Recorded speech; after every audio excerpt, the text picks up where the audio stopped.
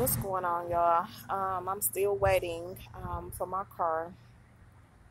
So they're test driving it now to see what the problem is. But I'm still here waiting. Um, wow, unexpected, catastrophic things that's going on in the universe today. And it's like our lives sometimes we take for granted, and some of the things,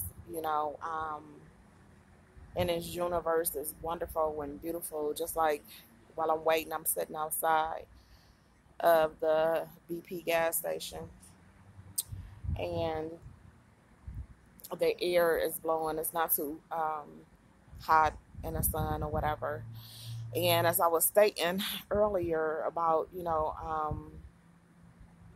the hurricane and the storms and Ida, and how in a minute our lives would go from one thing to natural disaster, and how if we don't pay attention to these signs that the universe gives us, we'll miss a whole lot of good living and things that we can appreciate.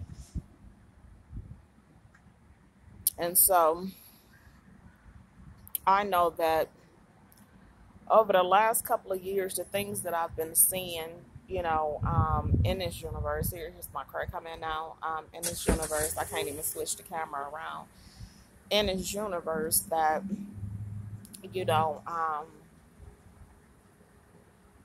it sometimes gets your attention, and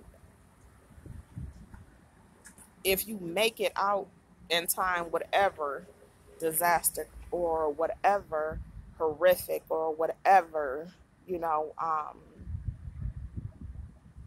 shock that it gives you, and you make it out, it always gives you a chance to change and think about the things that's important to us in life, to cherish the loved ones that's there to love you unconditionally and always there. And if you got parents that's still around, go check up on your parents. It should not be a week to go by that you shouldn't talk to your parents. And parents, it should not be a week, or even for that day, a couple of days, that you don't even talk to your children.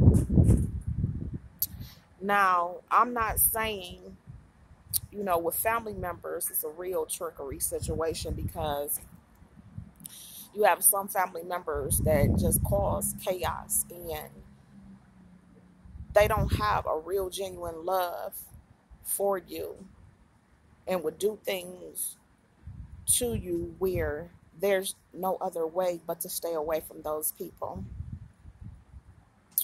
But I'm saying, if you got some people in your life that really loves you and helps you, and you just in your